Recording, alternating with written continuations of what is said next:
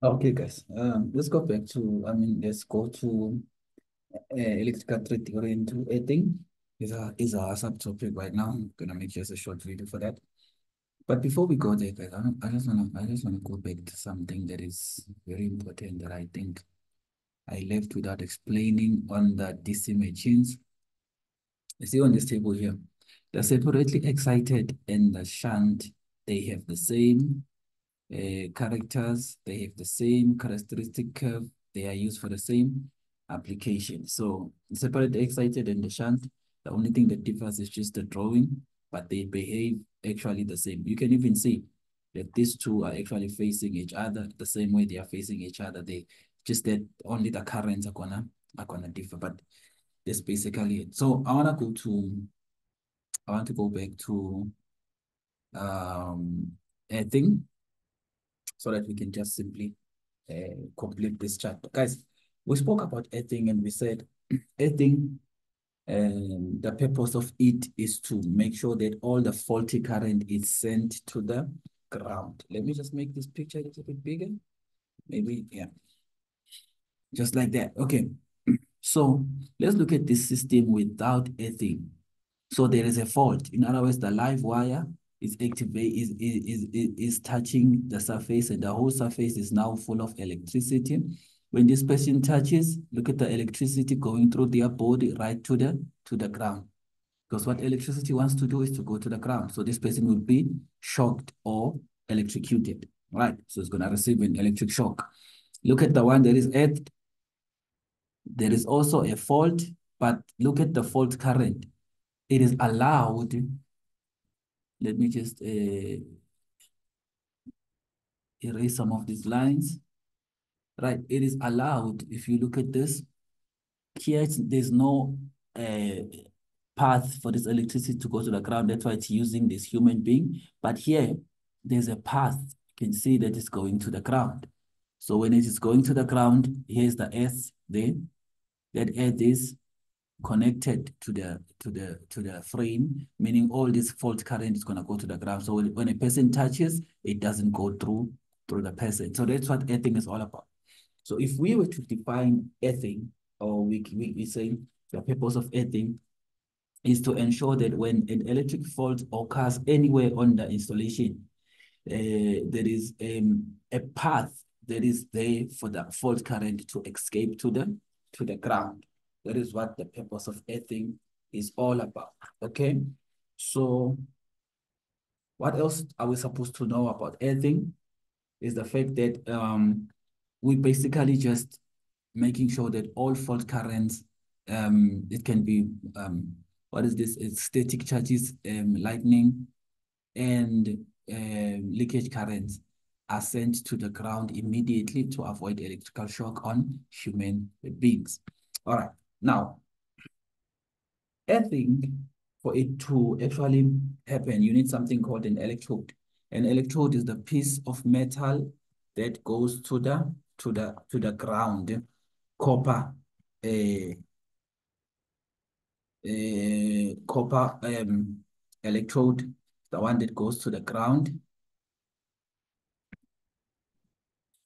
I'm trying to get you a picture of it. I'm trying to get you a picture of it so that you understand, you understand it fully. I just got something here that looks nice. And I'm gonna just come and put it here on our diagram. All right, I'm just gonna put it here on the edge chain. So look at this picture here. There's the copper conductor. It's not that clear, but there's the copper conductor, and you can see the earth wire is connected there, so that all the fault currents are therefore going to use this route to the ground using that earth rod there. Right, let me just delete that. Okay, so that is what an earth rod is. And what is an earth conductor? An earth conductor, guys, we must please read these terms there on page 191. It's a conductor including any clamp by which connections of the consumer's earth can be made. So it's an earth conductor, just like this conductor that you can see here, that green and gold wire them. That one is the earth conductor, this one. That one over there is an earth conductor. All right. Now, what is an earth terminal? We also go through that. But what is more important, maybe, that you need to learn is an earth continuity conductor. All right. If we can read there, I'm asking you guys to please read and make notes, okay? They say an earth continuity conductor is a conductor including any clamp or terminal that connects consumer's terminal earth to the exposed parts of an installation. To the exposed part of the installation. You can see this part is exposed. This stove is exposed. So this stove is exposed to faults. It can be even a house. A house, the roof is exposed to lightning, or tall poles, they're exposed to lightning. So they need to be connected via an earth continuity conductor. Now, for the purposes of earthing such parts and carrying what fault current that may exist, that is what an earth continuity conductor is. Now, they are telling us the specifications of that earth continuity conductor. They are like 7 points that you need to learn there on page 192. What that earth continuity conductor must be like. I'm not going to go through each and every one of them, but please, those are things that you need to read. Now, what is an earth chain, guys? What is an earth chain? So an earth chain is just basically telling us what happens if there's a fault, and how do we deal with a fault. So you've got a conductor that is connected to a connector, and that connector is connected to a rod. You remember the rod that goes to the ground? And that rod is then gonna be connected to the soil. We have a conductor that connects to a connector. I wanna see if this thing is not true. Then we have an earth rod. And then we have got the rod to the soil.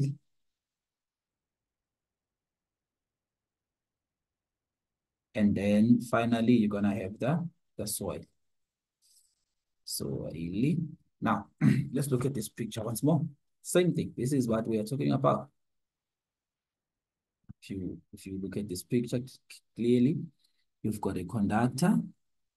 There's our conductor that connects to a connector, and that connector connects to the earth rod. That earth rod connects to the soil, and then from the soil, rod to the soil, and then the actual soil at the bottom. So we're just basically talking about that. That is our earthing chain. Now, the next page, page 93, talks about an installation that is to be connected or to be earthed. I wrote this on the, let's say, earthing and installation. Now, I did write something on the board here to say, let's say you have got a stove, and that stove, you're definitely going to have a DP box with an earth bar. Now, how are we going to add this? I'm just going to use the green highlighter. For add, there we go. And then the frame is connected to the DP. The DP is then going to have a wire going down to the earth, to the soil, and then obviously here you're gonna find the earth rod. Just gonna put it in red, the earth rod and the soil, everything. So this is how an installation will be connected. So you got a stove, got a distribution board, you have an earth bar. This is our typical installation that is now earthed. Right. Yes, there we are going to have an earth what you call the thing, that protective device with the test button. Okay. Right. An earth leakage unit. As you can see on page 193, so they are introducing an earth leakage unit. There's no need for us to draw that here. You're going to learn more about it on protection as to how it works. as to how it actually functions. It's the one that will trip if ever there's a fault that it can continue to conduct. Please go through those notes and try to learn them. Now, another terminology that we need to learn now is go to page 194, guys. We are going to learn about bonding to earth. What does it mean to say bonding to earth? It simply means to bring all bonded parts into one electrical what? Potential. In other words, if I were to have a light bulb here, bonding, I would take this one, connect it there, so they have been bonded together. If I were to have a 3-pin plug, connect the earth there, bonded together into one electrical potential, and they are all sent to the ground via this one wire. Okay, and then what else needs to be bonded? On the last, on page 194, on the last paragraph, if a building is connected to an electrical supply, the roof, the gutter, the pipes, the waste pipes must all be bonded. Okay. What is floating earth? Let's talk about floating earth on page 195. Floating earth is found on double insulated portable tools, such as drillers and angle grinders. Right. So if they ask you to define a floating earth, you just tell them that, excuse me, it's earth that is found on double insulated portable tools such as grinders. In other words, guys, if you look at a grinder, there's no way where it can be exposed to. That's why we say it's double insulated. It's insulated on the inside, even the handle is insulated. There's no way where you can actually get an electrical shock there. So those are floating earth. Touch voltage. Touch voltage is the voltage that appears when you touch, like this gentleman here. When he touched the first one, since it was not earth, he felt a touch voltage. Now, touch voltage are in two ways. It's direct or indirect. So you can touch directly the stove. So the stove, you are not touching a wire, but you are touching the stove. So this is indirect because you are touching live wire, but via the stove. Direct is when this person goes and touches the wire itself. That would be a direct touch voltage. So those are the two. All right, now let's go to overhead lines. How do we add an overhead line? Here's an overhead line. You can see the tallest wire there. Tallest. It's where we put the earth wire for lightning. If lightning strikes, it's going to strike the tallest wire, and the other wires will be safe. Right, so there is what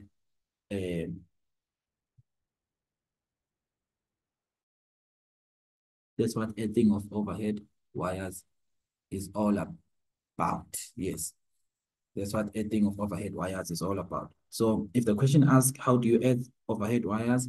By erecting the highest earth wire above all the other wires in case of lightning. Now, how do we earth an underground cable? An underground cable is earthed under wire armorings. We earth it under wire armorings by using something called an earth, a cable gland with a washer. This is a cable gland. This is the cable gland, and this is the washer. The one with the hole there is a washer, and then this part here is a cable gland. So a cable gland, now a washer is inserted on a cable gland here. So what is the function of a cable gland? It is to terminate the wire armorings. In other words, after you insert the cable gland, you no longer see the wire armorings. They are now terminated. And then this is there on that hole or on this hole, that's where you're going to find the earthing. That's where the earthing is going to be taking place. The earth wire will be connected there. So that is what we need this cable gland for. All right. And would you believe me if I say that this is all that you needed to know? This is all that you needed to know concerning earthing. It's all that you needed to know concerning earthing. Yes, so the function of this cable gland is to terminate the wire armorings, and then, but there are ways in which you need to insert this, okay? You must make sure that when you're inserting the cable gland, there's no pressure to be applied on the insulating material as you tighten. So there's the insulating material. As you tighten, don't harm those insulating materials there. That is very important. Now, the EdTech washer will ensure good electrical continuity. So the EdTech washer there is to ensure good electrical what? Continuity, as you can see there. I want us to see perhaps a diagram that shows this in practice. I just hope this is going to work out. There we go. There it is. Let me just take this one over all of them. Let's just see this picture here. As you can see, here's our armored cable.